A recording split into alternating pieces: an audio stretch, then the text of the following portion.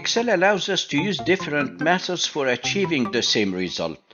For instance, you can extract a record by using a VLOOKUP function, an XLOOKUP function, an index function, or the little-known DGET function. So which one is easier? Which one is faster? And which one is shorter? I am Nabil Murad. In this tutorial, I compare between the VLOOKUP, the XLOOKUP, the index, and the DGET functions in the same work situation. If speed of calculation is not an issue in a small list, then let me know your preference in a comment. And now, let's start the battle. In this worksheet, I have a list which shows the quantity sold for each month in each region. I also created a drop list in cell G2 from which I can select any month. So if I select the month of April, then the quantity sold for the month of April is highlighted by conditional formatting in the source list. What I would like to do is to extract all the numbers corresponding to the selected month. And I'm going to do that by using 4 different functions to compare between them. I start by selecting cell H5, and in H5 I'll be creating my first function, the popular function introduced in 1985, the VLOOKUP function. V stands for vertical, so I start by typing equal VLOOKUP, and then I hit the tab key. The first argument is the lookup value, which means what are you looking for? I'm looking for the month of April. Then I click on April and I lock it by hitting F4 because I have the intention of copying to the right. I type a comma to move to the next argument, table array, which means where do you look for this month? I look for this month in this entire table, and I start by selecting January and I drag down and to the right. The lookup value must be in the left column of the table array. And because I have the intention of copying to the right, then I lock it by hitting F4. I type a comma, and now it asks me from which column you need a return value. That's what we call the column index number. For the East region, I need a return value from column 2. Then for the West, I need column 3, and so on. Instead of hard coding the number, I'm going to create a function that increments as I copy to the right, and this function is the columns function. The columns function counts how many columns you have between 2 selected columns. So if I type columns with an S and then I hit the tab key, I need to select any 2 adjacent cells, whatever cells you like. I'm going to select these 2 cells.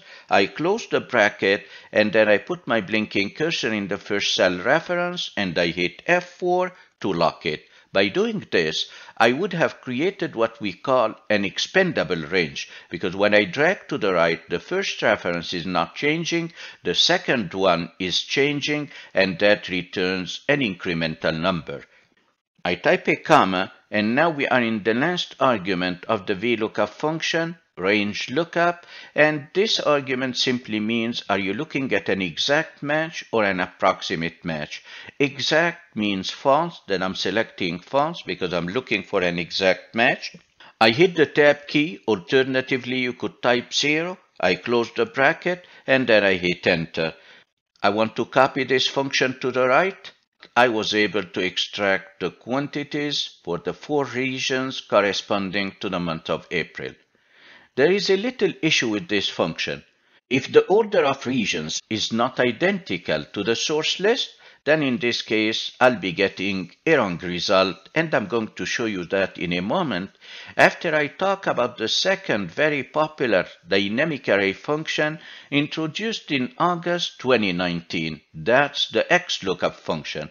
It's available in Office 365, so if I select cell H4, I'm going to create an XLOOKUP function.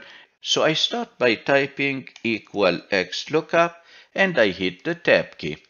What's your lookup value? What are you looking for? I'm looking for the month of April. And note, I'm not locking anything. There will be a problem later on and I'll come back and change this. So I type a comma And the second question is, where do you look for this month of April? What's your lookup array? My lookup array will be all the list of month, and I'm just selecting the month from column A. Also, I'm not looking right now. Remember this? I type a comma, and then it asks me, what's your return array? My return array depends upon the region. If I want a return value for the East region, I get it from column B. If I want a return value for the West region, I get it from column C. Then at this position, I need to create another XLOOKUP function. So I type XLOOKUP, I hit the tab key. What's your lookup value this time? It depends upon the region. I click on the month in cell H1. I type a comma, and then what's your lookup array? Where do you look for this region? I look for this region in the original source list, and I select all the regions from B1 to E1. Note, I'm not locking anything yet. I type a comma, and finally, what's your return array? I want a return value from any one of these columns. Then I select all the numbers. I close the bracket for the second XLOOKUP function, and I close the bracket for the first XLOOKUP function. When I hit enter, I'm getting the right result. Can I copy this function to the right?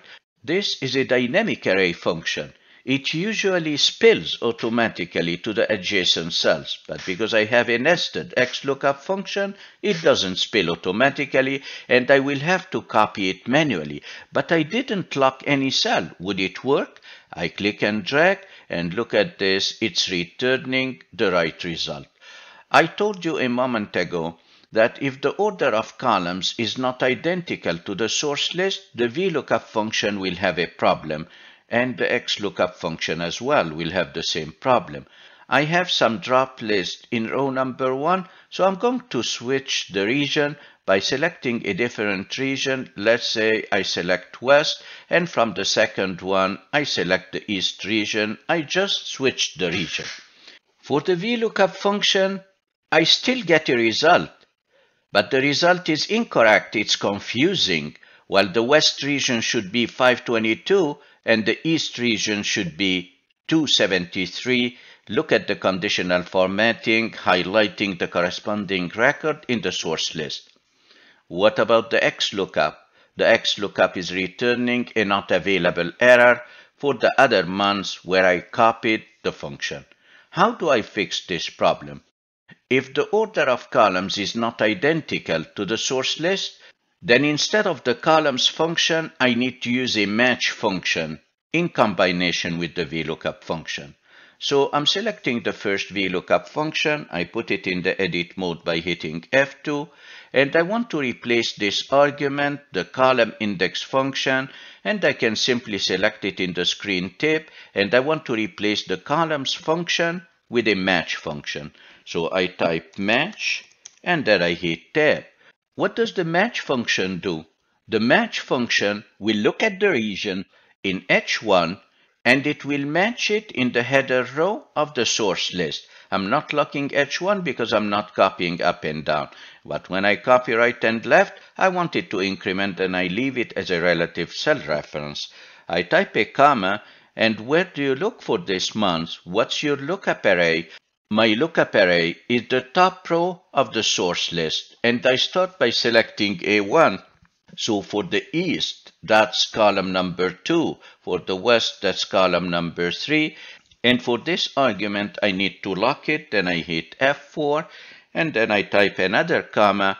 The last argument of the match function, I want an exact match. Then I type 0, and I close the bracket. Should you wish to test, then select the argument in the screen tip, column index number, and then hit F9 to test it to see what this part of the function will be returning. I hit F9, and it says this is column number 3. That's correct. The West region is in the third column.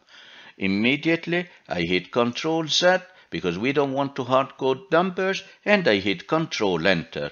Now if I copy to the right, this function will work just fine. What about the XLOOKUP function?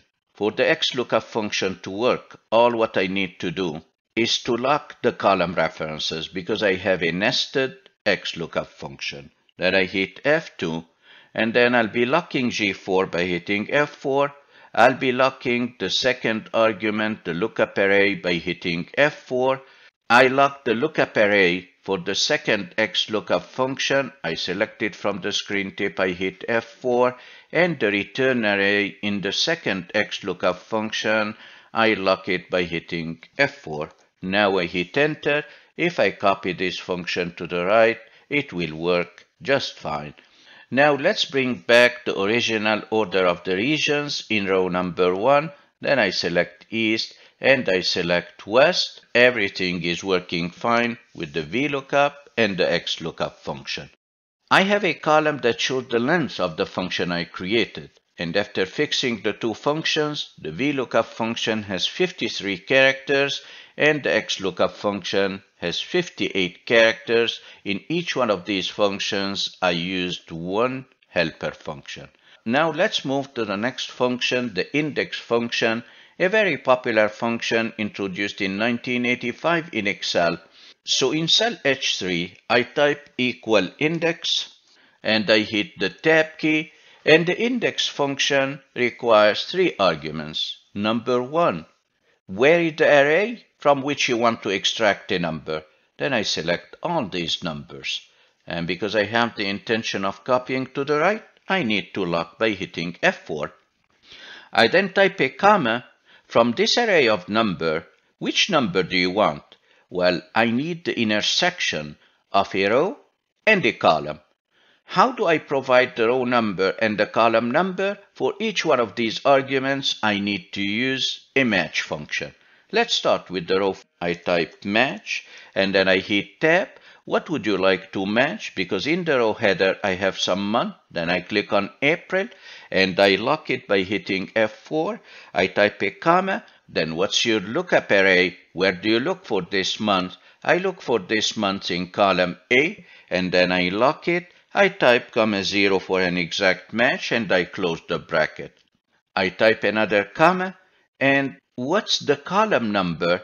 The column number requires another match function that looks at the region and matches the position of the region to return the column number to the index function. I type match, I hit the tab key. What's your lookup value? My lookup value is in cell H1. If you don't lock, there is no problem, so long as you are not copying up and down. I type another comma, and here it asks me about the lookup array. The lookup array will be the 4 regions. I'm selecting from B1 to E1, and this one must be locked. I hit F4, comma 0 for the second exact match. I close the bracket for the second match, and I close the bracket for the index function. Should you wish to test, click in the first match function, which provides the row number, and when I select it from the screen tip, if I hit F9 to test, it says April is in row number 4. That's wonderful. Control Z, and then I want to test the second one. I click in the screen tip, I hit F9, and it says, well, the East region, that's column 1 of the table array. Control Z to undo, and then I hit enter. Now I want to copy this function to the right, and it's working just fine. Note, for the index function, I'm using 2 helper functions, the 2 match functions, and the length of this function is 65 characters. Now let's go to the last function, the DGET function. D stands for database. I'm going to type equal DGET, and because it's a database function, then the first argument, where is your database? Note, I'm going to select everything, including the column headers and row headers. I'm selecting the entire range from A1 to E13. I hit F4 to lock it. I then type a comma, and it asks me, what's the field you are looking for? In database terminology, column headers are called fields, and the field I'm looking for is the East. I click on H1, and then I type a comma, and finally it asks me about a criteria. It asks me about a condition. The condition is in the month, but here I need to select G1 and G2, I need to select the header row and the spelling must match exactly the source list. Then I click and drag to select G1 and G2. I need to lock them by hitting F4 and I'm done. I close the bracket, I hit enter, I get the right result. I can copy to the right. If I change the order of months, all the functions will work just fine. Note the DGET function didn't require any other helper function and is only 30 characters long. I showed you 4 functions that can deal with the same work situation. Let me know in a comment which one you prefer. And if you found value in this tutorial. Oops! Did I tell you that in a similar work situation, I won't use any of these functions? I will rather use a filter dynamic array function. Let me show you the function. I select cell H6 and I type equal filter and I hit tab. Where is the array you want to filter? I select all the numbers. Same selection like the index function, but in this case, I don't need to lock anything. I type a comma. What do you want to include? I want to include the selected month. I select all the months from column A and I say if it is equal to the month in column G in cell G6, I close the bracket. I didn't use any helper function. I didn't have to lock anything and the filter function didn't require any other helper functions. It's the shortest one, only 25 characters. I didn't have to lock and it spills to the adjacent cells. Let's exclude the filter function from the competition and vote for the winning function in a comment below this video. And if you found value in this tutorial, give it a thumbs up and make sure to subscribe to my channel to be notified when new tutorials are released. The best is yet to come. Thanks for watching and see you next time.